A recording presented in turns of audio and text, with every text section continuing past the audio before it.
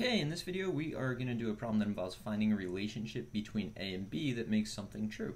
So to do that, we have to know a couple of things. The first thing is, what does it mean to find a relationship between A and B?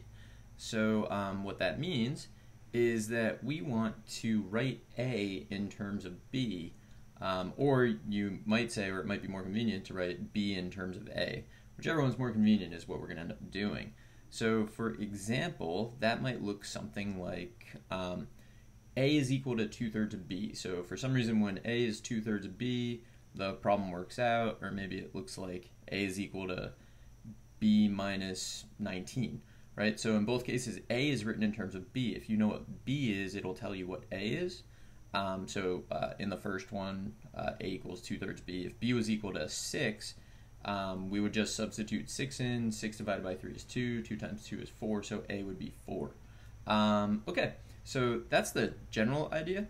There's an infinite number of examples we could look at, but let's do an actual problem. So the problem looks like this. Assuming A and B are non-zero, find a relationship between A and B such that A squared B squared, the quantity x minus 3, plus 2A cubed times B times the quantity x minus 3 equals 0. So that's a problem that we want to solve. So to do this, the first step that I'm going to go through is I'm actually going to factor out the greatest common factor because I see a lot of common things. So first I'm going to focus in on the things that have A in them. So there's A squared and there's A cubed, and so I can actually factor in A squared out of both of those. So I'll get A squared. Now I'm going to look at the things that have B in them. So there's B squared and B. So the greatest common factor of B squared and B is just B. So I'm going to factor B out of both of those. And then I see this quantity x minus 3. It shows up there. It shows up there.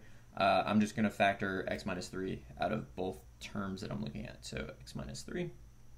Now what I need to do is worry about what's left over. So I'm going to open a parenthesis.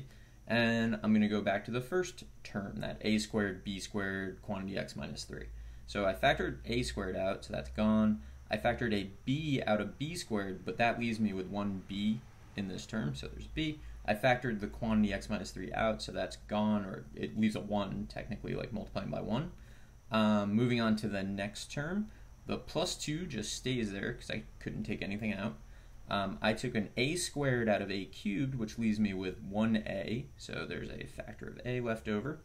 And then I factored x minus 3 out, so that leaves me with a factor of 1, but we don't write that, so we get that. That's all the factoring we could do. And then I want this thing to equal 0. Okay, so now what I need to do is look at what I'm dealing with and figure out how to do the problem. So remember, we're looking for non-zero values of A and B, and we want a relationship between A and B such that this thing equals 0. So what I'm going to use now is the fact that if a product equals 0, then at least one of its factors must be 0. That's the only way you're going to get 0.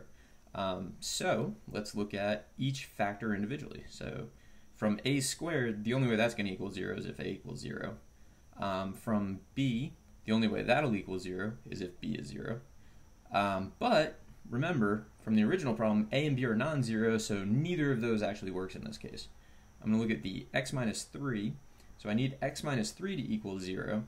And most of you probably just looked at that and said, well, x is equal to 3. So if x is equal to 3, then this whole product will be 0.